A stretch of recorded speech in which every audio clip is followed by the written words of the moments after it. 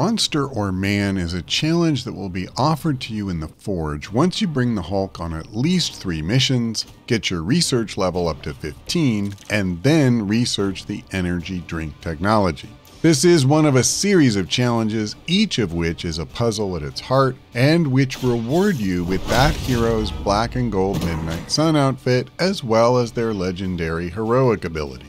In Hulk's case, he needs to max out his rage meter to obtain his new legendary ability, Worldbreaker. We do have a couple of cards that add to rage, but they're not enough, and we'll need to taunt enemies into attacking him to get the job done.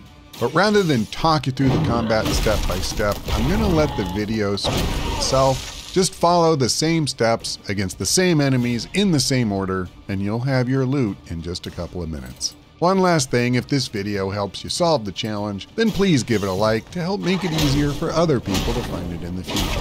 Thanks for watching. I hope to see you next time.